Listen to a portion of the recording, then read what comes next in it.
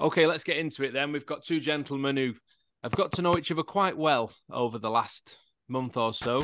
Nick Miller and Laurie Whitwell. Are you two ready to spend time together again now? I miss I him every can't day. wait for the Christmas party Yeah. that's obviously happening after Christmas.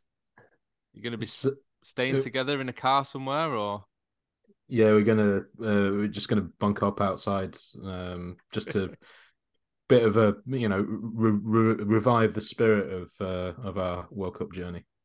Just for you? anyone who doesn't know, me and Laurie travelled across 17 countries, 17 days to reach the World Cup in Doha, and we became very close in that time.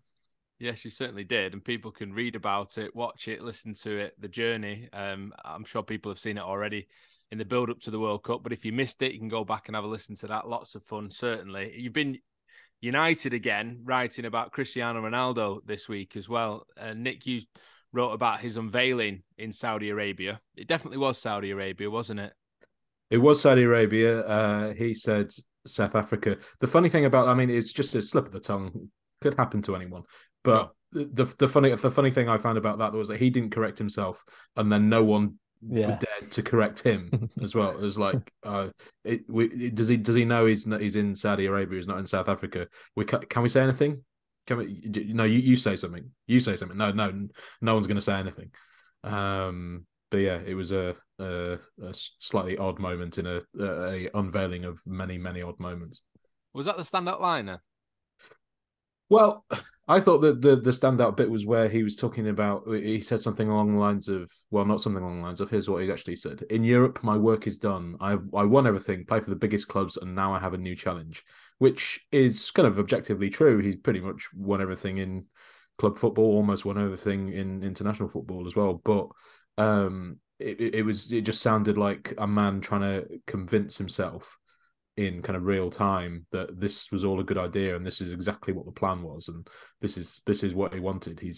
It's like he's trying to convince himself that I've completed European football, so now I must move on and take my talents to somewhere else. Ricardo Rejufe. Laurie, you've written about him. Nick teased the fact that you'd written the article a moment ago as well. It's a very, very revealing read, a sort of peek behind the curtain of this deal, so to speak. And I think the most fascinating aspect of it, people obviously can go and read it on The Athletic right now if they want to know exactly what you've written. But I think the most interesting aspect about it is this idea of Jorge Mendes, who's been such a huge influence and guiding figure, father figure, actually, I think Ronaldo's called him in the past, over Ronaldo's career, not really being a part of things the same as before. No, not involved in this deal, categorically. So that's a huge sea change from what we've had throughout Ronaldo's career, dating back to Sporting Lisbon. Mendes has been the guy that has facilitated moves to Manchester United, Real Madrid, Juventus, back to Manchester United. We recall Ed Woodward on the phone to him in his back garden. As Gary Lineker told us on the phone to Jorge Mendes, doing that deal late on, having convinced the Glazers that he was worth it for the commercial impact that he'd have on the club. And I do think you have to look at the social media following. I think Al-Nassr, their Twitter went up from like 500,000 to like 9.1 million just because Ronaldo signed. So that's Is the that kind right? of it's incredible. I mean, Ronaldo has a bigger In social what time media frame, Laurie? since he's joined, since he got announced. So what has it been, a week? Yeah. Blimey. Yeah, So they, same with Instagram as well. mm, Their following has just exploded. I mean, they've got more followers now than many. So Roma, Leicester, sort of clubs, that you'd think would have, sort of decent followings. And I mean, yeah, he's bigger social media footprint than Manchester United even. So that was the idea behind that. And Jorge Mendes was instrumental to that. And he has a good relationship with Sir Alex Ferguson, for example, throughout the years. But now that's changed. There's more reports in Spain that's it, that they have split. I wouldn't be surprised at that. That's kind of the implication that we've got, although we haven't had it absolutely confirmed. But he wasn't involved in this deal, and we talk in the article about why that might be. There's sort of different versions of what's gone on there, where one idea populated by people that have a good idea, so it's not just pure speculation, but is that Mendes was advising Ronaldo to not do the interview with Piers Morgan, or at least not lay as much bare in that interview, to try and be diplomatic in the circumstances, and also from a football perspective, actually stay at United. I mean, maybe it was a thankless task that, and it was already broken there, but that actually, if you can finish this contract at Manchester United in a kind of positive way, helping the team. Okay, you're not going to be a starter every week, not going to be integral, but you can, at least have that solid relationship with the fans, because it does seem like it's become a little bit fractured with United fans. I know not all of them, and I know many will absolutely support Ronaldo for all that he's done for the club in previous years, but it does feel like that's not quite as unified as it once was, and I think Mendes was alert to that fact.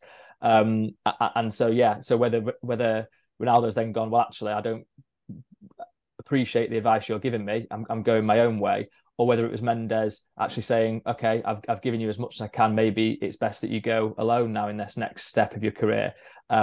Instead, the person that's negotiated the deal, although we're told he's not the agent in this deal, I don't know if that's a specific point to make, is Ricardo Regife, as you mentioned, who is a really interesting character. He's known Ronaldo for just as long as Jorge Mendes, maybe even longer. He was the representative at Nike who handled Portugal's relationships with that sponsor. So he would go to like photo shoots and things like that when Ronaldo was still a teenager at Sporting Lisbon. And it's been sort of 20 years where they've grown really, really close. They are friends, and he's become his personal manager since 2018. So he's been, absolutely at the coalface of Ronaldo's career. He's someone that United dealt with. Richard Arnold has spoken to him at various levels. The communications team will have spoken to him to try and just, get a sense of what Ronaldo was up to and whether he could do certain media appearances. And he's regarded as a very good operator from everybody that we speak to. So he's been the one that's actually had these kind of talks with Al-Nassr. And then Ronaldo also has had some direct contact with them before signing, and also there's a lawyer involved as well. But it's quite a significant moment that Jorge Mendes hasn't been involved in, as you said, Ian, at the start, the most moneyed move in football history. So Ronaldo's negotiated this himself in part?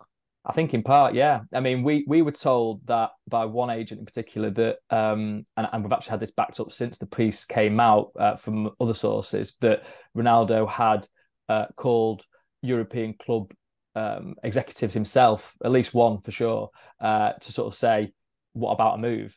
And, the response when we speak to people close to Ronaldo say, no, that didn't happen. But then at the same token, he has been involved in this move with Al-Nassr directly. So, I don't know whether it's a call to say, please sign me, or whether it's a call to kind of just have an introduction and a hello.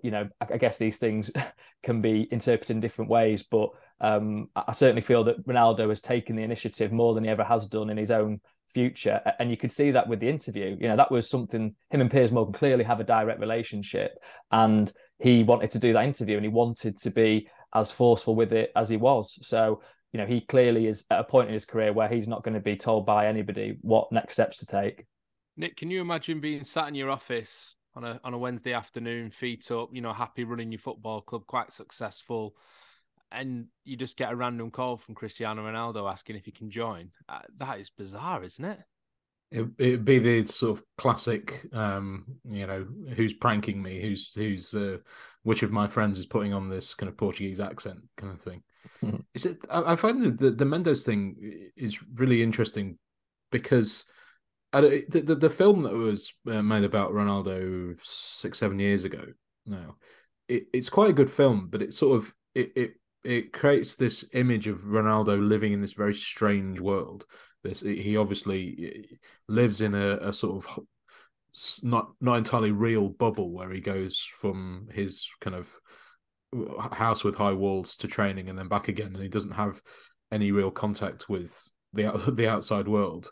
And I kind of spoke to the director of the film, who pretty much said that was true as well. And one of the only connections with the outside world was Jorge Mendes. There was the impression given that he wasn't really close to many people other than Mendes and his family. So to kind of break with someone who's not only guided his career for so long, but has sort of been a kind of friend or as close to a trusted friend as someone in that kind of position gets is quite strange. I mean, is the Laurie, is this kind of sense that so you say in the piece that Mendes basically said, "Look, just stay at United, pal, and make the best of the situation." Is that because Mendes had basically gleaned that no one else of sufficient stature in Europe wanted him? That is the only reading I can take. He surveyed the scene. We heard all last summer that Mendes was doing his utmost to try and get Ronaldo a move that he wanted. Sporting Lisbon is one that springs to mind right now, where the money of that thing would have been difficult, but it was proposed to me that could the owners of the club help with the finance of that, like kind of put their hands in the pocket. Ultimately, the coach didn't want him, Almarim, a positive young coach, and I think he pushed back at that. He was diplomatic in public, saying, maybe not, we can have a look at it, but I think behind the scenes he pushed back. So Mendes was well aware, and there's multiple examples. Bayern Munich have said they got contacted. So many clubs have actually. It's kind of been odd. Borussia Dortmund have come out and said we were contacted and thanks, but no thanks. So it does sort of represent where he's at, and I think it's not just, and this is not to denigrate his talent, because he still is he scored a goal at Everton this season. It was a brilliant finish and won the game for Manchester United. So he's clearly an incredible talent still, and he's had so much great service. But I think it's just the whole package that you get with Ronaldo that clubs are looking at. So not only the financial, but as you've touched on there, this idea that he will just find it so difficult to be told you're on the bench today. Or this player's starting instead of you, and actually, can you give me 20 minutes at the end of the game? It just basically, it seems to me, he is absolutely, I have to be starting every game, and clearly he will be at Al-Nassr. And I find it really fascinating how he will actually perform on the pitch, because he's so used to these huge games with great crowds. I mean, like I said, last season, he scored so many pivotal goals for United, and he had such a connection with the fans, even though there was all this other stuff going on. And you can have understanding of why he was so annoyed at what was going on, because you had Ralf Rangnick, in charge, who had previously been a sporting director, and two coaches who had never got anywhere close to the level of Manchester United running the session. So you can understand why he's looking at this going, what is going on here? And whilst all that was happening, he was going off to Portugal and he was having his hip flexor injuries. The fans were still in adoration of him. And so from that, a really febrile kind of organic atmosphere at Old Trafford and various other grounds around the country, I'm interested to see how it will be in a league that, again, not to have a go at Saudi Arabia, they're a developing football nation. They've got a great football heritage. We saw that at the World Cup, didn't we? The amount of fans they had in Doha, the way they beat Argentina in that game was fantastic. But it's another level for Ronaldo. So I'm kind of intrigued to see how he adjusts to that.